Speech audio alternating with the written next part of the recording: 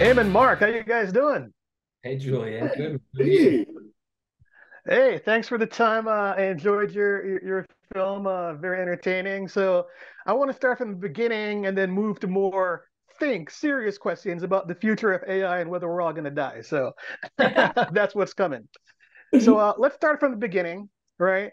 I mean, you guys have been, bloodied and soiled in the Witcher films, and now you're going to the English countryside, right? Talk about working with Spencer on this film and how you got cast on Tim, both of you, please. Well, I got a call. This was in a break from shooting The Witcher, and I had a little bit of time, and I got a call saying that this was happening, and I read the script and I loved it, and I thought it was such a great opportunity to sort of get into a different world and to play someone or something that I never thought I would get to play. And it scared the shit out of me, but the challenge of it was sort of exactly what I wanted to do, and that's why I said yes. And when I also knew that Georgina and Mark were in it, those are two actors that I always wanted to work with, and I love their work. So I thought we could make something cool together. Bravo. Mark, what about you? well, I think Eamon's gonna agree in this one. Uh, Both being a part of a TV show where you have to wear a lot of armor and swords. I was like, hey, anything with normal clothes, man. Anything with normal clothes. Two Um, minutes it took me to get ready. 2 minutes. It's fantastic. But look, the story's really interesting and engaging, and I've always been fascinated with AI technology and where we're going in the world with it. So when I ended up reading the script, which was great because it just went so fast, and it was genuinely enjoyable to read. I was like, oh man, I really want to be a part of this. And luckily, hey, I made a good friend out of it as well. So there we go. Oh, that's good About stuff, mate. So, Georgina, not Yeah, I'm yeah, not meaning you. a- actually, that's where I was going with my next question. Let's talk about Georgina because I first saw her blow up the screen in Barbarian. She was amazing, and she's kind of the focal point of both your love in this movie as the husband, as the AI robot. Talk about working with her specifically because from what Spencer was saying, you guys were in tight confines in that house, and you only had like what 3 or 4 weeks to do the filming. What was that like? Kira, give me 3 words. Eamon, what 3 words would you use? to describe Georgina. Well, is it Georgina and the making, I suppose? But Georgina's fantastic. Georgina is amazing. Like she makes it very easy to fall in love with. But also I just think she's got such a natural the camera loves her. She's got such a natural way of being in story. Like I saw Barbarian and you just believe her and you're on her side from the minute you see her, I think. And I think that's so important for films like this because she's the one that we want to win. Um, And as well as that, if you don't mind me saying, she's so efficient because she's so good at her job. yeah, She's really efficient. And with indies, you know yourself, you're always against the clock.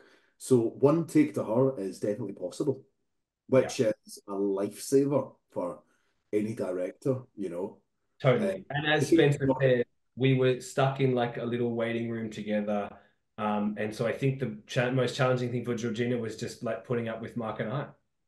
yeah, totally. And That's hilarious. I'll give her this. She did not put headphones in, so we didn't drive her mad or too mad, or maybe she just forgot her headphones.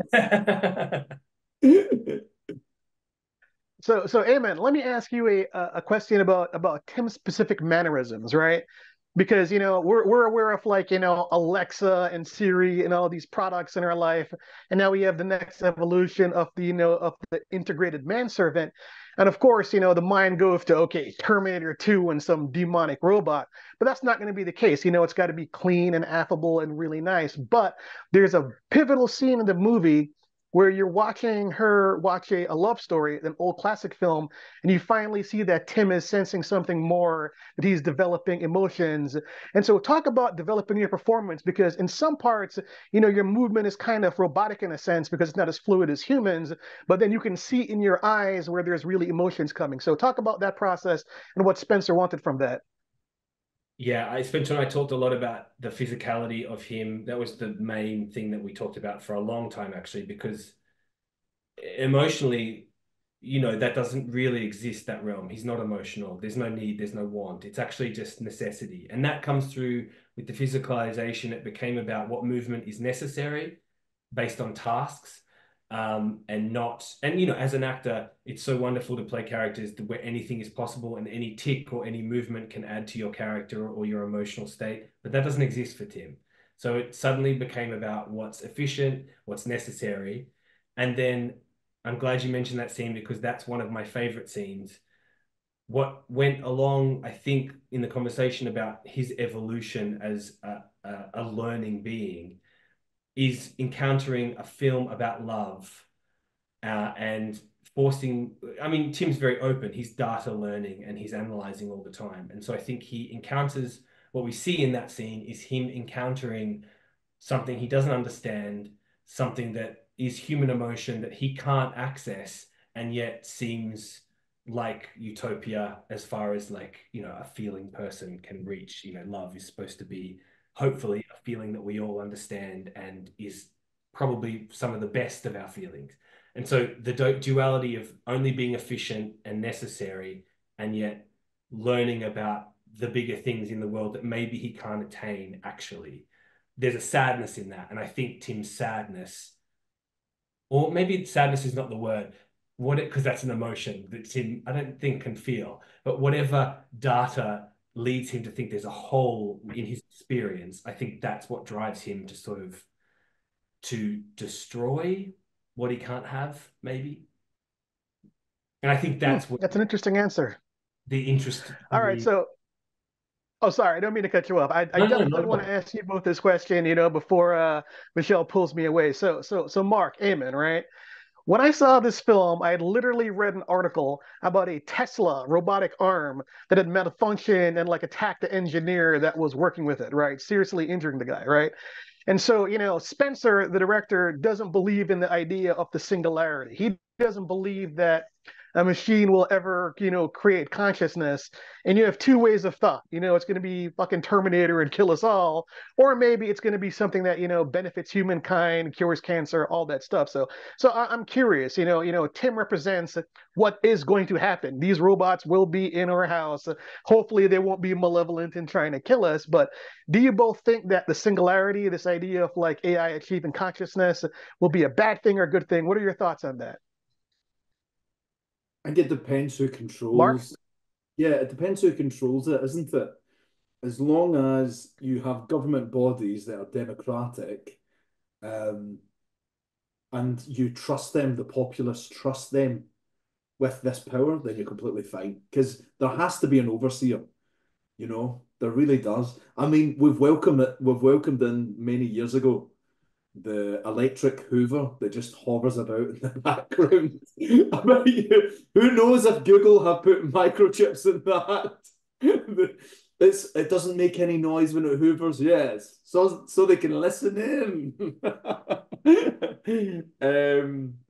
But yeah, just I suppose it just depends who controls the technology up top, and if it's a democratic society and they're decent people in charge, then I'm sure we can progress as humans in a good way.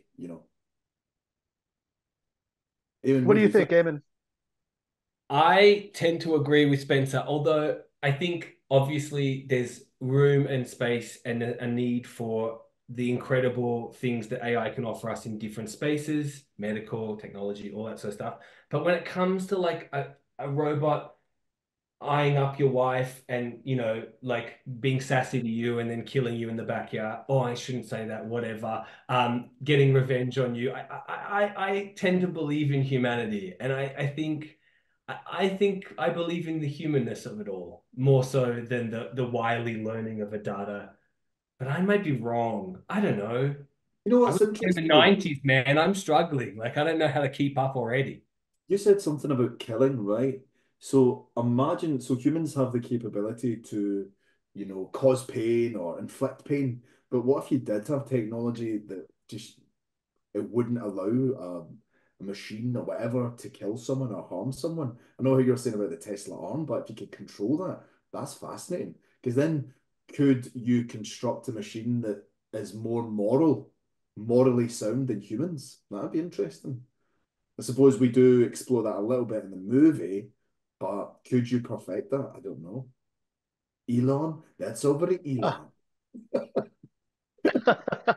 I got my opinions on Elon. So I guess for my last Yes, of question before course. Michelle pulls me away. Yeah. Yes, Elon's in the Hoover watching you as you speak. That's what I think.